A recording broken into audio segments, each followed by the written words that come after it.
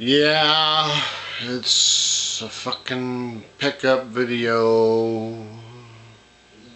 Again, this is just miscellaneous stuff, the usual type of stuff that I, excuse me, talk about. Play, show and tell, whatever. What do you want? Whatever you want to call it.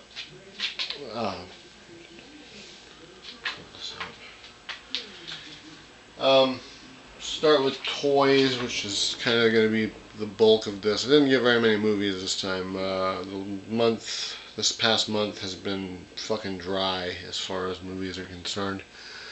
There were some Universal releases that were at Dollar Tree stores, and I decided to check one of those out, but they had been picked over. I was kind of hoping to find Danny the Dog, or Unleashed as it's known in the United States or North America.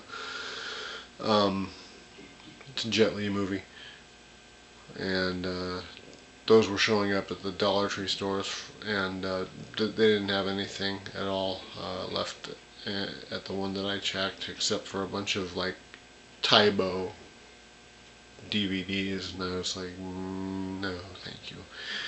But anyway, so let's start with the Masters of the Universe Classics, because we all know how much I love these things. Alright, this is the most recent release. It is, this is Darius. Get behind the camera and make sure this is actually in focus and in frame. Yeah, there we go. This is Darius. Darius is from the new He-Man line that was from 1989 to 1992. The figure was canceled at the 11th hour because Mattel could not get the internal mechanism to work. Basically, what he would be able to do was his wrist would spin. You would roll a wheel on his back, his wrist would spin, and the object in his hand, it's a whip, a bolo, and it would rotate above his head to knock down enemies. He wasn't in the really bad cartoon that was created for the New Adventures of He-Man, is what it was called. He was very prominently featured in European comic books, though, and he played a pretty major role in those comic books, and this actually is very cool. Finally getting this figure is a great thing for a lot of people, especially people in Europe, because he did play such a major role in the comic books that were released over there. And this shield actually goes to He-Man, so you can kind of mix and match the parts. And his helmet is one that can be placed on his head. Pretty cool. Didn't think they were going to make the helmet removable, but they did. Here's the back of the card, so you can see what Darius looks like there. Really nice figure. Pretty happy to see it, especially since I've known about it for a really long time, and it was one that I always kind of wanted and never knew what the deal was until I got internet connection back in, like, I don't know, 97. I found out that the figure wasn't actually made. Okay. Next up is something pretty special, sort of. And this is a PowerCon exclusive. PowerCon is the only Masters of the Universe convention. They've been off for a couple of years, and they were in Torrance, California about 2 weekends ago as of this recording. And this is a variation of Beastman. Beastman in red coloring to make him look like he did on the back of the cards, or the back of the, not the cards, the little mini comic that came with early versions of the figure. Alfredo P. Alcala just colored him completely red, except for a few details here and there. This figure was not one that I necessarily wanted until I saw it, and then I was like, okay, I'll take that. Especially considering that I actually got these. There was 2 PowerCon exclusive. There was 3 PowerCon exclusives, 2 that I wanted. This one I didn't want at first, and then I changed my mind after I saw it. And I'll be probably opening this eventually, but for now I'm just going to keep it as is. And the other one is, this is Cobra Khan. There was a repaint of Cobra Khan that was made in Argentina, South America, Germany, other areas of Europe. Masters of the Universe was extremely popular over there after its demise here in North America. As you can see, he has the Snake Men emblem stenciled onto his chest, and if you look a little bit closer, he also has some camouflage details on him. This is how he was re-released in Argentina, and they also, for some reason, in Argentina gave him Buzz-Off's arms, as you can see from those claws here, and they painted his boots gold. He was known as Camo Con, and it continues to be referred to that amongst collectors and stuff. There are a lot of fakes of the original version of this figure. The classic Argentinian version has been bootlegged a lot. So it's pretty cool to see this figure represented in the modern Masters of the Universe Classic style. And very happy to have this. This is the one that I wanted the most, and then once I saw the Red Beastman, I said, okay, I'll go. Especially considering that the guy that I bought these from, he gave me them at cost. I got them for very cheap, considering that people are being very exploitative of the other people that didn't make it to the convention. Including the convention organizers. They did do a little bit of a game of playing, well, you're not going to be at this convention, so we're going to charge you extra. And I didn't opt into that, so I'm not going to harp on them too much. I mean, they gotta make money somehow. So I did find these World of Nintendo guys when I went to Walmart to buy some emergency toilet paper. Found this 8-bit Mario. I don't typically collect these at all, but I thought this was cute, so I had to pick it up. I couldn't resist. And I also grabbed this 8-bit Link, which these might be the only 2 that I ever buy, to be honest. I like these. They're cute, and my wife asked me what Legos they were when I showed them to her, and I thought that was kind of funny. And so let's start thumbing down my video right now, because I'm about to make the most unpopular YouTube pickup video of all time, the most disliked video of all time. So I've got all 4 of the new Ghostbusters. So here is Melissa McCarthy,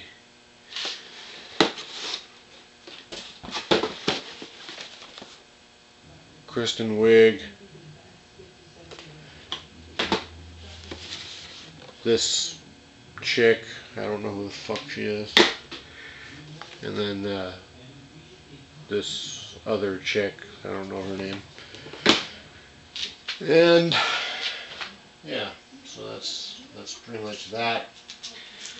My wife bought me these the other day when we were at the mall because I asked her to pick me up something from the little candy store. I asked her specifically for this Nintendo Mario question mark block, which has some sort of candy in it. I think they're coins. I'm not sure, but I haven't opened them up yet. And she surprised me with this little Mario head tin, which I thought was pretty cool. This one says it's Brick Breakin' Jawbreaker Candies. Whatever that means. And those are fun. I like the little tins. And I got a refill of my favorite, which is these skull and bones things. These are just cavities waiting to happen.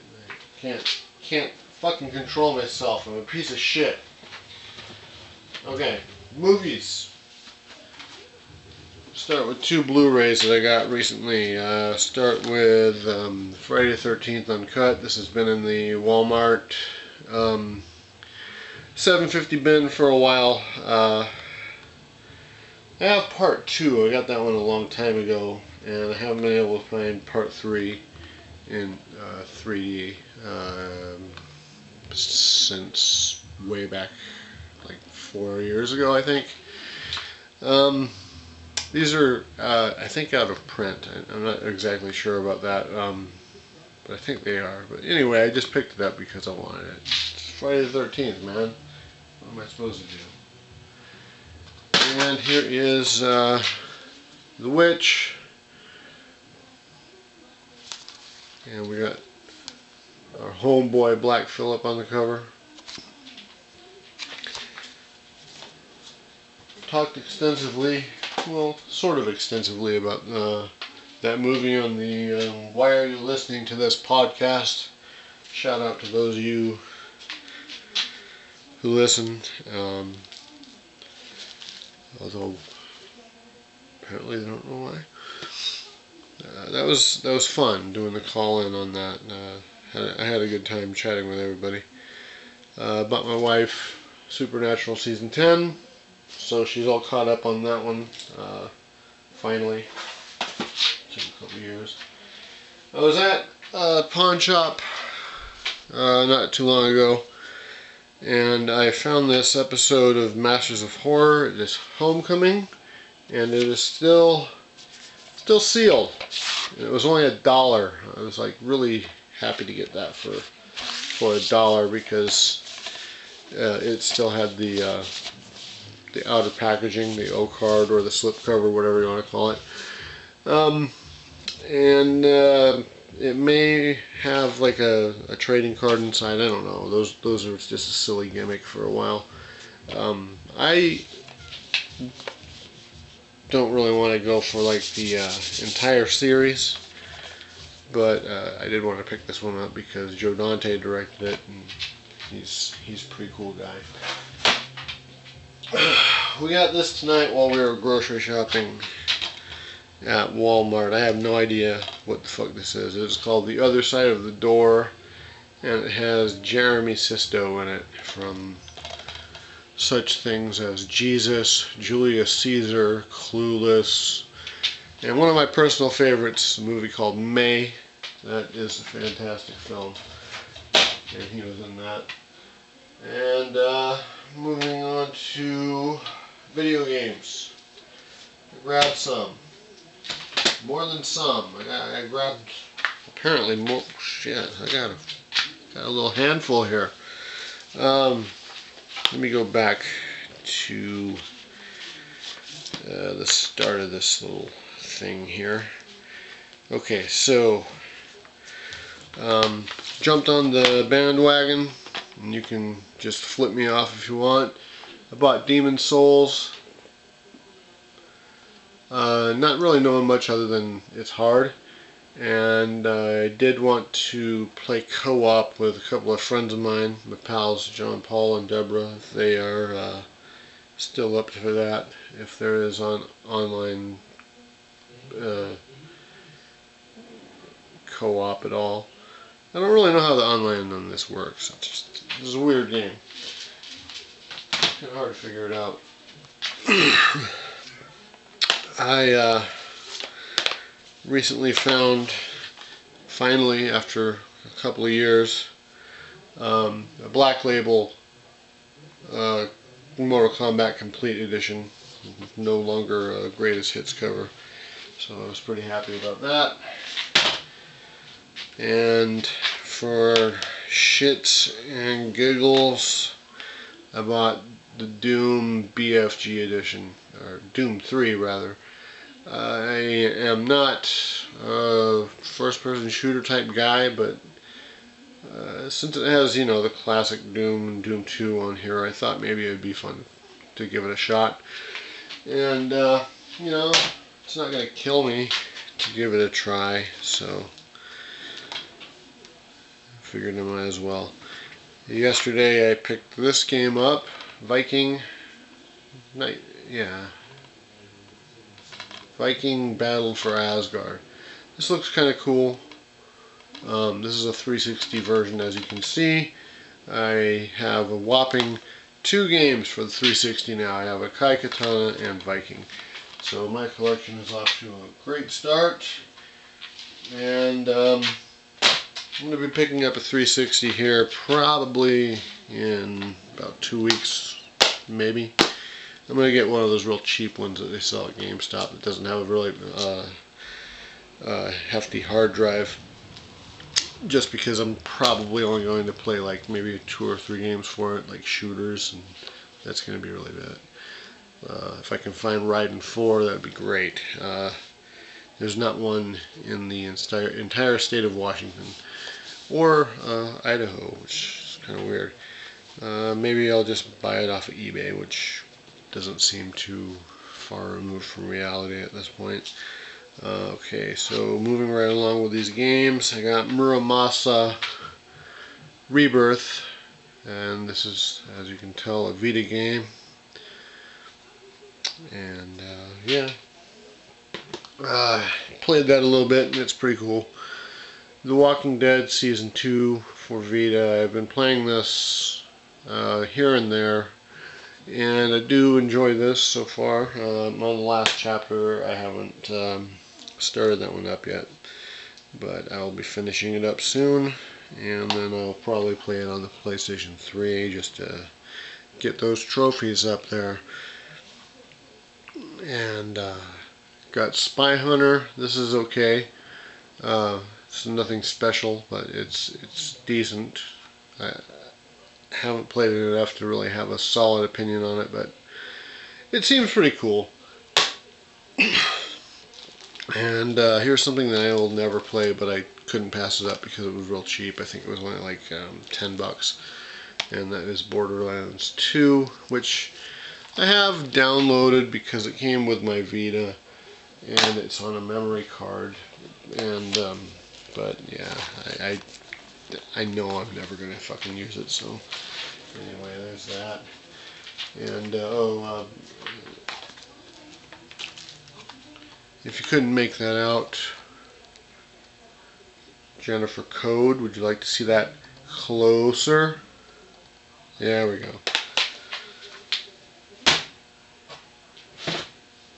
And again, don't know why, but I picked up the most recent issue of Horror Hound.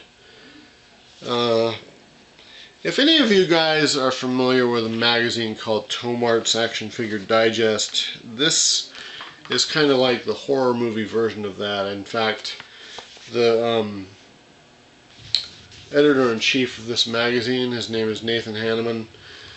He wrote a book for Tomart Publications about collecting horror toys, and this is almost all, like every page is some kind of collector shit for like horror nerds and stuff. And I don't mind any of that stuff, but there's nothing in here like, they don't really do like horror movie reviews. I mean, they do have kind of like a column-based review now, but back in the beginnings of this magazine, they really never did review anything. It was always just, hey, look what you can buy. Mezco is making this. NECA is making this. And it was all just one big fucking advertisement for their own convention and other people's conventions. That they have a list of conventions in here that are coming up. And whenever there's one that's passed, they always have photographs from the convention to show what you missed. I've been to 2 horror conventions since 2004, and then one again in 2006, and those were fun. I don't know, the landscape of the horror convention scene has changed quite a bit, especially since guys from The Walking Dead appear at these things, and they overcharge for like autographs and photos and stuff, and it's become kind of the norm for people to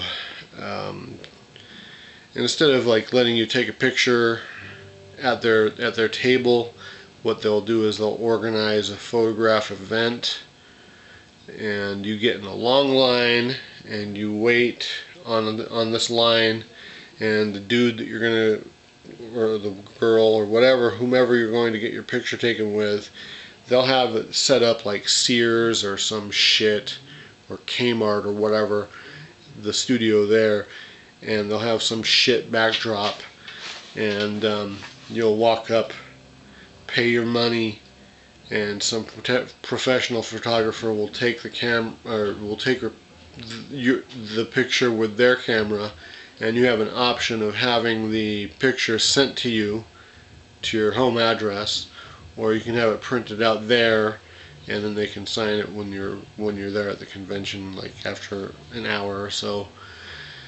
And I don't like that.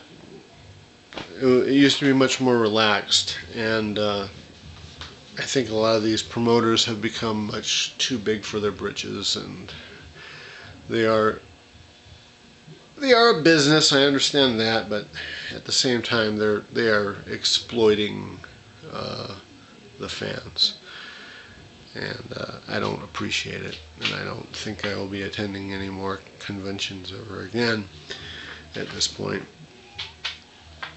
That may change. My opinion may change about that, but I have to be proven wrong on my opinion of this situation, which has come up ever since the Walking Dead cast has been pretty much at every fucking convention that comes along whenever they're not shooting. Norman Reedus and Sean Patrick Flannery will be doing like a Boondock Saints reunion. A reunion every fucking 4 months. I don't get it.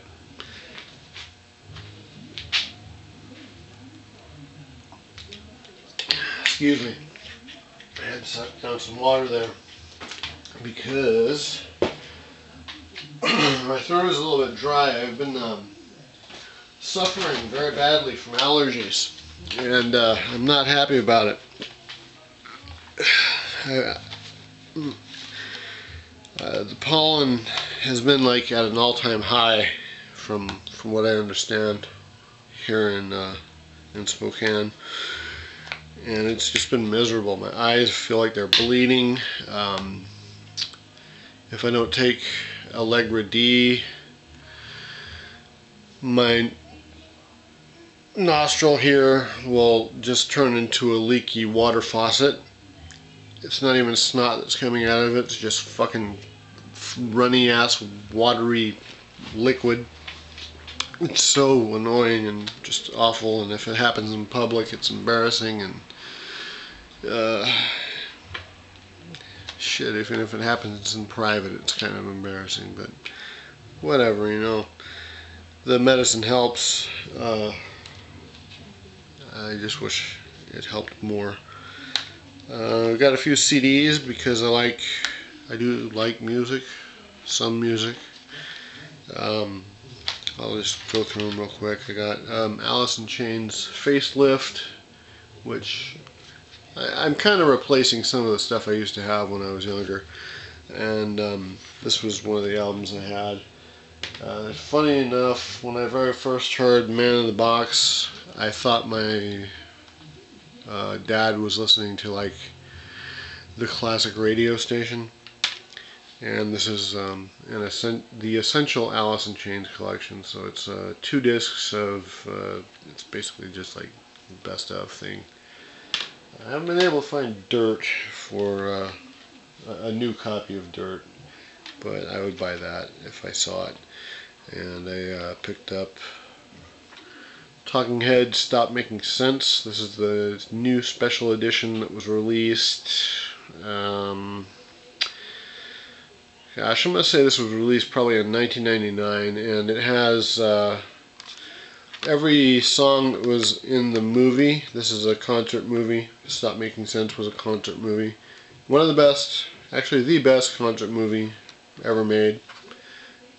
Music-wise, there's comedy concert movies that are also very good, but this is really good stuff. The keyboardist from Parliament, Funkadelic, performs on this, and he recently died. I forgot his name, but he's on here. And this is a really good album. It's a really good movie. Definitely check this out if you like music, if you like Talking Heads. And they added the original release of this was analog, and it didn't have all the songs that were in the movie. It only had some of them. This one has all the songs from the movie, plus it also has like seven previously unreleased live tracks. So this is definitely worth seeking out if you are a fan of Talking Heads, or you just have good taste in music. And then finally, this is the final album that Peter Gabriel recorded with Genesis, called Lamb Lies Down on Broadway. This is the 3rd time I've owned this, and this is a 2008 remaster.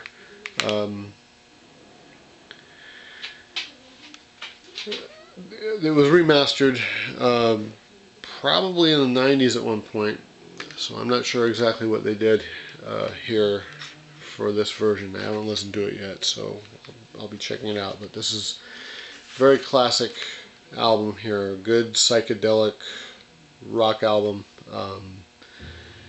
Definitely check this out. It's produced by Brian Eno. I'm a big Brian Eno fan. I love the guy. I love his ambient music, and I love a lot of the stuff that he's produced over the years. I'm hoping he doesn't shuffle off this mortal coil anytime soon, as a lot of music heroes have been lately.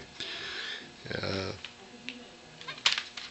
you have never heard this, this is good for you. This is good music. It's good for the heart, good for the soul, good for the mind and the spirit. This is something that spoke to me on many levels. I was also high out of my mind on pot when I was listening to it. That was I was a 20-year-old pothead, and this is a very stony album. So if you happen to like that type of stuff, go for it. And even if you don't, this is good music. You don't need the weed. It's good music on its own, but it helps. And that is that, guys. Because this room is my basement. When I get... never mind. This has already gone on for too long, so I'll catch you guys later, and you take care of yourselves.